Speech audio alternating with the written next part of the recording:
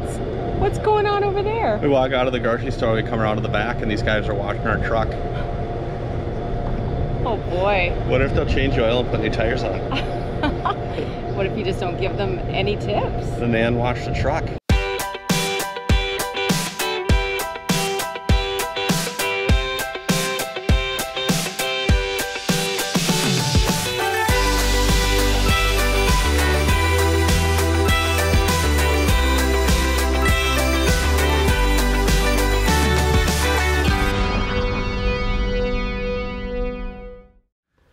Okay, so here's the deal. We just came back from spending a month and a half, not a month and a half, a week and a half in Puerto Penasco, Mexico, which is just south of Arizona, California area. It was our first time there, and we came up with some insider tips that we think would be really helpful for you if you've never been there. And here they are. So the first thing is auto insurance, not just any auto insurance, Mexican auto insurance, and you need to have this. It's crucial. We went through a company called Lewis & Lewis. We'll put that information in the show notes, and we printed it out, and that baby stayed in our glove compartment the entire trip. Right. Do you remember how much that cost? I don't recall. 100 and something? Yeah. No, it was actually more than that, but I'm going to put it in the show notes for you. Oh, you're going to put that in there? Absolutely. Okay, I gotcha. Yeah. I gotcha. Yeah. Yeah, and you know, we were kind of wondering about it, but when we got there and saw how kind of crazy the driving was in Mexico, we understood it. Right. So we'll talk about that right now. One of the things is stop signs. You may or may not see stop signs. And when you do see a stop sign, it may or may not be homemade, and it may or may not be at the level that you're used to. It may be 2 feet off the ground, it may be 8 feet in the air. May or may not be red. It could may be full of graffiti, or it may have been made as a high school or a grade school project that they just put up there on the telephone pole. So pay close attention. We're kind of saying this in jest, but make sure you pay close attention to stop signs, because there are a lot of them. And I just wanted to mention something real quick too, because we're kind of swaying a little bit, and if you see that, it's not us, it's the whole camper, because it is windy outside. We're having, what, 40 mile per hour gusts right now, so we apologize if, you know, we're kind of shaking. Right, we just did a Zoom for Full-Time Freedom Week about an hour ago, and poor Stuart thought we were in the bouncy house because we were bouncing around so bad, and it is rocking and rolling out there. This is when you remember that you left the camera, that we need to shoot our next segment in the truck, and it is blowing. It's about between 40 and 45 mile an hour wind gusts. If you don't know how strong that is, you sit in here and you literally, I was literally getting motion sickness, because you're just doing this the entire day, bouncing up and down, because you are sitting on a suspension. So I'm gonna go out and get the camera. If you don't see me, the wind's blowing that way, so pick me up in Elgin in about 45 minutes, because I'll be laying in a cornfield. Do you feel like the more you talk, the more you won't have to go out there? I'm putting it off. Yeah. But see, is it obvious? It is. There's a break in the wind. Oh, now it's back. Oh. Yeah, see if I would have gone. Yeah, you should have. Yeah.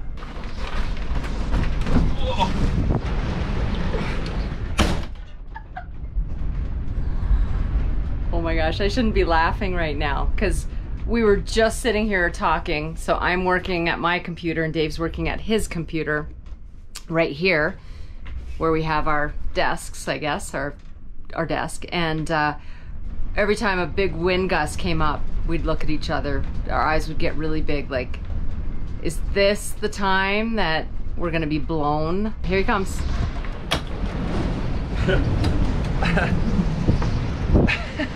Got it? Yeah. You got it? And that was not for effect. Trust me. That was tough. All right, let's do it again. Take 2. We should talk about internet.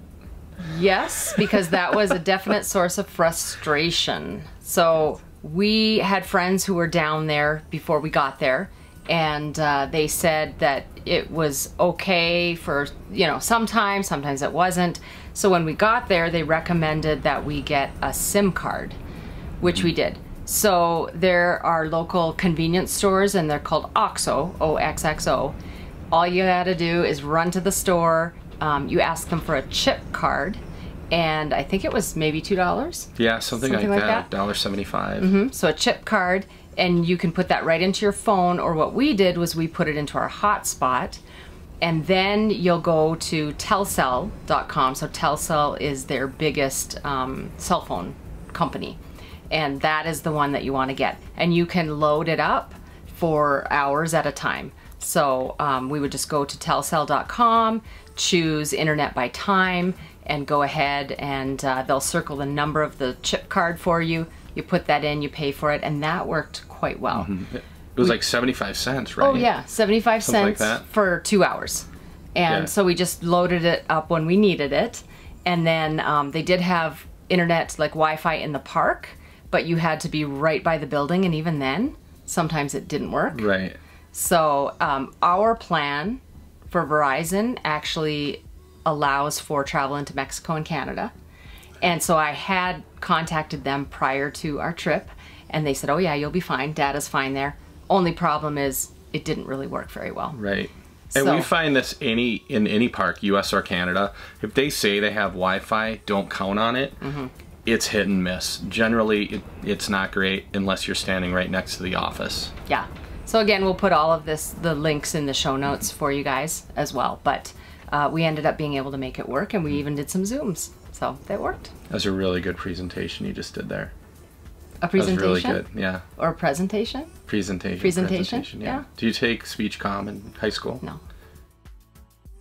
Now you might laugh at this, and this is one thing that we kind of found on one of our last days there when we went out to eat, and we got to the restaurant and we went in. We had been walking around Puerto Penasco, and our hands just felt dirty. It was probably just the salt air for the most part, and we didn't have hand sanitizer. So one big thing you want to do is always have hand sanitizer with you.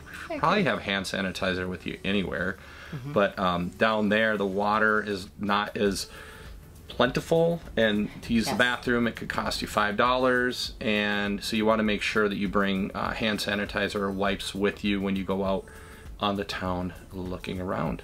I think that's great advice. I think it's a fabulous piece of advice. You always want to be clean. I always want to be clean. Another piece of advice that maybe sounds a little obvious is to watch where you're walking, but it is very important in Mexico, well, where we were especially, because we found that there were holes, just, you know, they would pop up, and we saw quite a few of these. The other thing was there was like razor wire.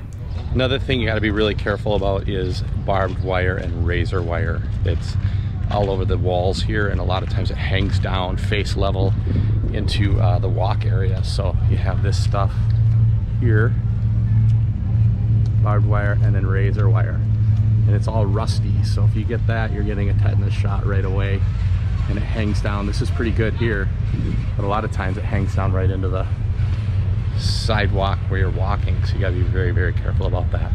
Keep your eyes open, and especially at night. You definitely want to be very cautious and watch where you're walking.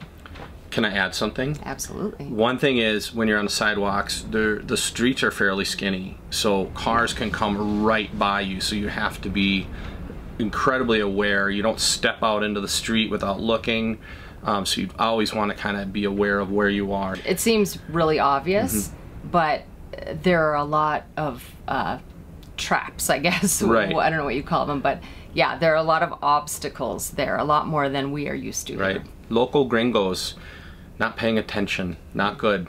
Not true. So true. We paid attention. We That's did. why we saw them. That's why we're making this video. Exactly. I don't see any broken legs here. Nope, no broken legs. We're okay. We're fine. And we want you to be too. All right, this is a funny one, and we showed it in the beginning of the video. We came out of the grocery store, the Super Lay, and we walked around to the back because we couldn't find a spot to put our truck.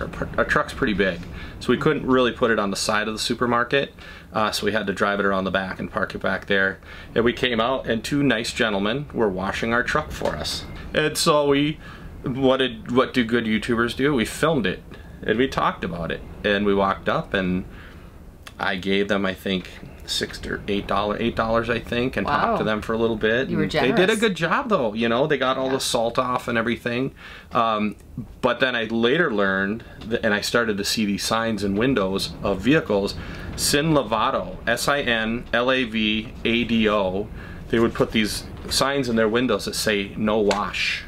So when you pull up to, say, a street light, like when we were coming in, that we showed in the last video, a gentleman came up and started washing our window, which we needed him to do because it was perfect timing. But he asked first. He asked first.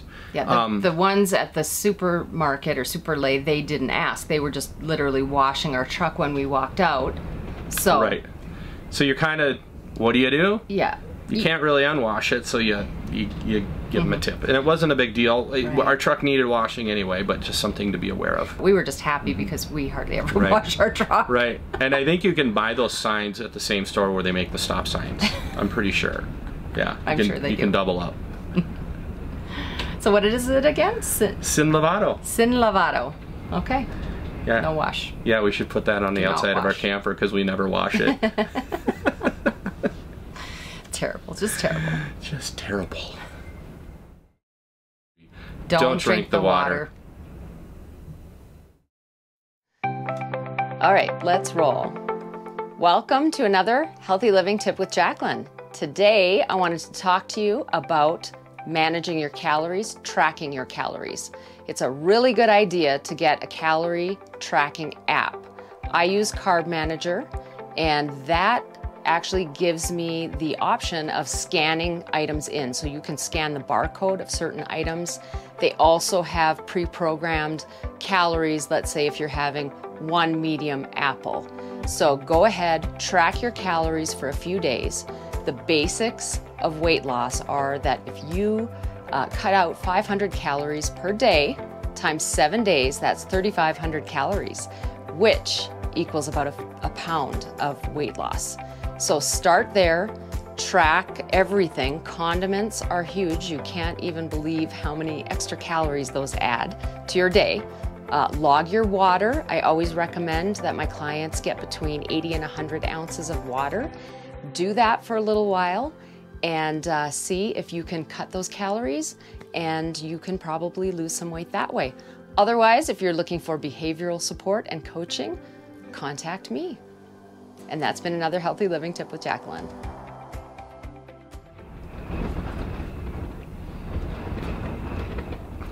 Wow.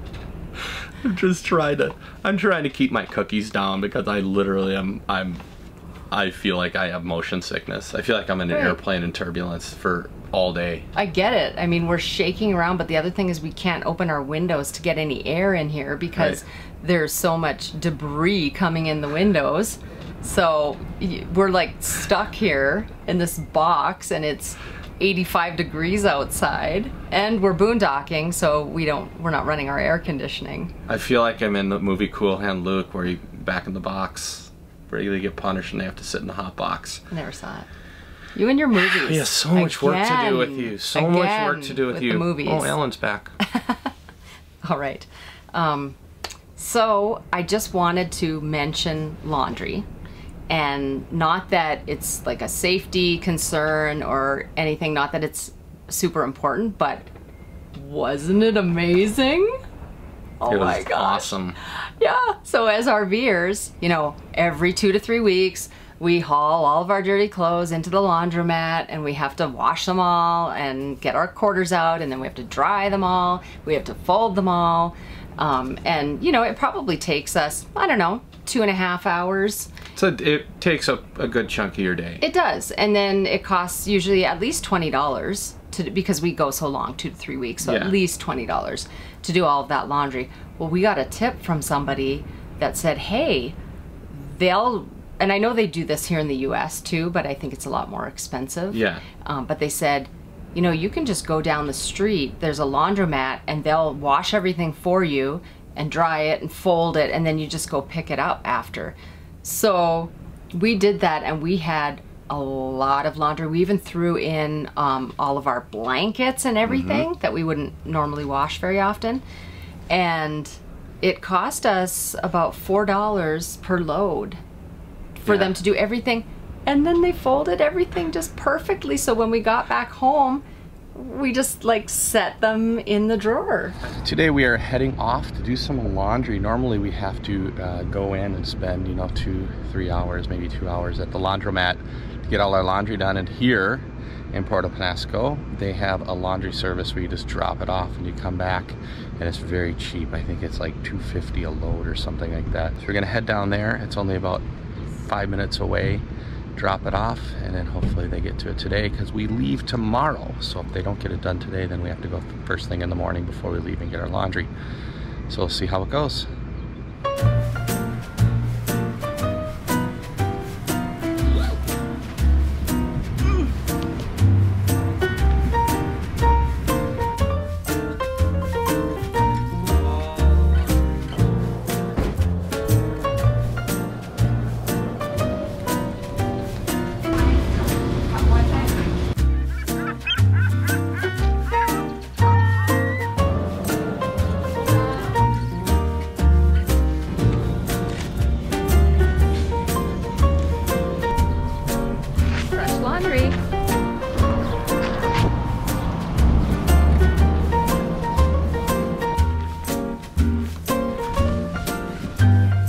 Are we talking laundry?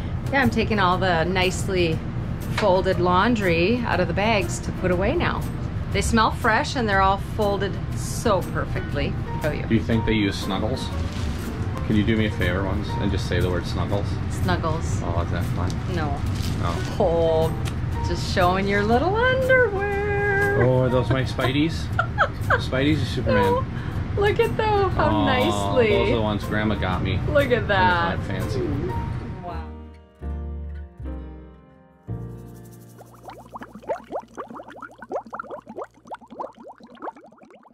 Okay, this is one of the most amazing experiences that I have had, whether it be in the US or Mexico. I'm gonna go really fast through the story. We were given some beach chairs and a beach umbrella by our friends Mountain Beaches, and they were leaving before us, so they said, here are some chairs, because we didn't have beach chairs. Do what you want with them after you're finished with them. Give them away, whatever you want to do. Mm-hmm. And so we had these, and we saw this family of like locals, about 7 or 8 of them, staying in tents behind our rig in a campsite. And I walked over and I said, do you want these chairs? Nobody spoke English, so I think they thought I was trying to sell them the chairs, and then I realized what was going on, so I said, no dinero, no money, free, free. You would have thought that they just won the lottery, and they were so happy and so excited. Nice. So I left, and all of a sudden there's a knock on the door, and one of the gentlemen, the dad, is standing outside with 4 ice cold Tecate light beers, and he said, for you. How nice. And I said, okay, I'll take them, thank you, because I wasn't going to say we don't really want them. I'm like, of course, it was a nice gesture. You wanted them. I did. So we received those into our refrigerator. We utilized them. Pretty soon, we utilized them. Oh, man. And pretty soon, there was another knock on the door. Oh, no, when he gave me the beers, I gave him a CD, a border hookup CD. And then he went back, and there was another knock on the door, and he said, sign the CD. And so I got the Sharpie out, and Jacqueline was getting ready at this time. Her hair was all wet, and so she wasn't really privy to all this. She came out and signed the CD. I signed the CD, and then they left. Yeah. And then they came back, and they had a fedora hat, 2 fedora hats, and I first thought they were giving us the fedora hats, and I'm like, oh man, I have so many hats, but now I have to take the hat. And they wanted us to sign the hat, both hats. So we signed those. And then they turned their little boy around, and he had a white t-shirt, and they were like, signed? So now we're signing the kid's shirt, and Jacqueline's like, so I feel bad that I'm wrecking a perfectly good shirt. Nice shirt. So then they left. It was a nice shirt. And then they left, and they came back again with the entire family. Well, don't forget, what were we listening to the whole time? Yeah. They cranked our CD throughout the park, and they listened to it probably 6 times. It was so nice. They kept playing it over and over, and they said they really liked it. They, you know, they know the universal symbol for love it. Yeah. Yeah. So then they came back again with the entire family, and we did family photos, which is nice. Hopefully we'll make it onto the Christmas card this year. And it touched my heart. I said the Mexican people are some of the nicest, accommodating, just nice people. And now we're all friends on Facebook, and it's great. Life's good. I like that. Yeah. Oh, thank you. It was nice. She's my sister. Okay. You are autograph in the hat. You want to sign the hat? Sure. Sign his shirt. My turn. Yeah. There you go. There you go.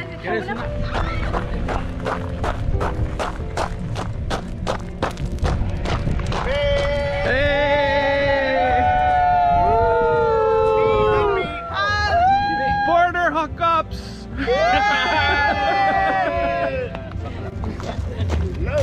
Love you.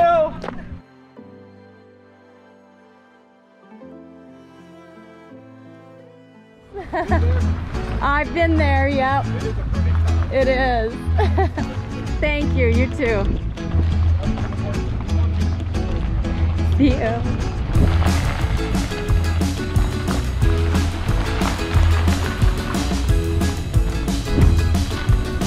Ready to go? I am. Are you excited to go back to the U.S.? It's going to be an interesting border crossing. Yeah. But I'm sad to leave Mexico. I'll be honest. Yes. I really enjoyed it here. Good, good. I have to come back. Well, I think your green card will get you through the border just fine. We'll see. I think we found our new way to do gigs. Stoplights. Stoplight concert. Stoplight concerts.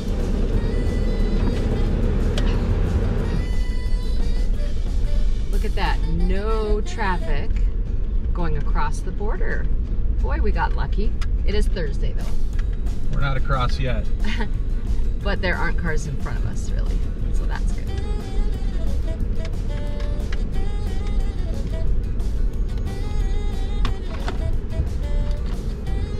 Hey everybody, thanks for watching another episode of the Border Hookups Go RVing, and please remember to subscribe and to ding that bell so that we can let all of you know as to when we have more episodes coming out.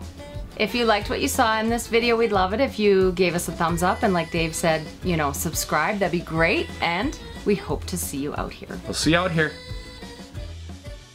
Did you guys have fun? Absolutely. Oh, we sure did. Yeah. Yes, thank you for the recommendation. Thanks for coming along. It was fun.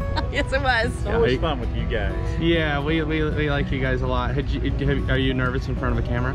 Not at all. No. I could dance. We've done it a few times. Yeah, I bet. Cool.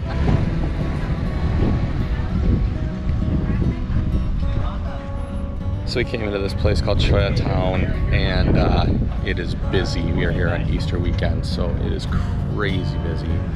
Trying to get down on the beach, but the high tide made it so the cars all got backed up and we had to get out of there. So we're gonna hang out here, get a taco, and then head back to the RV park.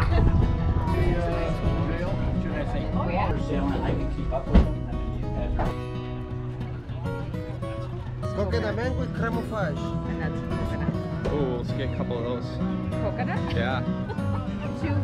3 for $5? $5. Do you want 3? Yes, please. Okay. How much? $5, 100 pesos.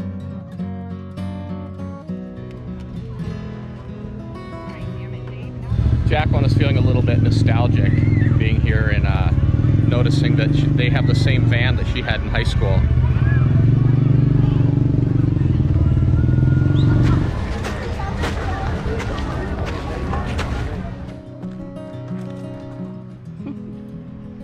Beautiful. It is. What do you think? Trespassing in Mexico, you know, if you can't do that, what can you do? Earl's our tour guide. Not sure if he's licensed, but he gets us into some cool spots. Hopefully he can get us out of them too.